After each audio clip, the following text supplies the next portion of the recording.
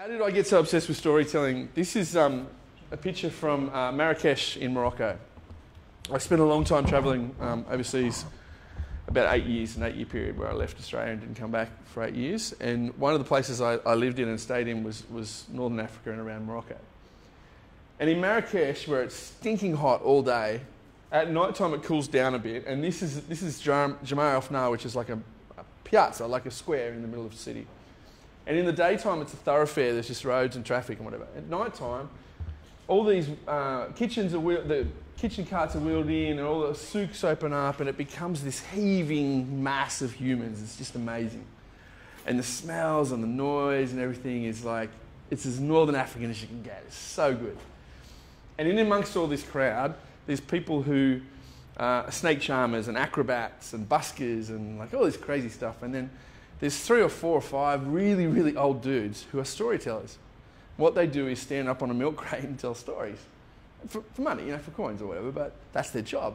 And they're so old. And like the thing about them is they're the last 4 or 5 people who are keeping this ancient art of storytelling alive in Northern Africa, and eventually they won't live. Although the guy that I sat in front of and listened to a story, he must have been about 118 or something. He looked like Gandalf telling me stories, but he was so old. But he was so engaging. I sat in front of this guy on the first night I was there, and I sat in front of him for about 2.5 hours, and he told story after story after story, about 5-minute short stories.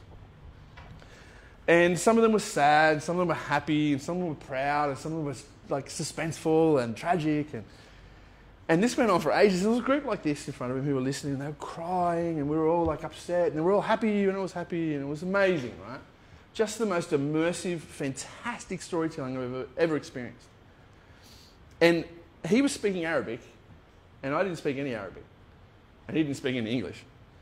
And yet, he held not only my gaze, but held my attention with this storytelling for 2.5 hours in a different language.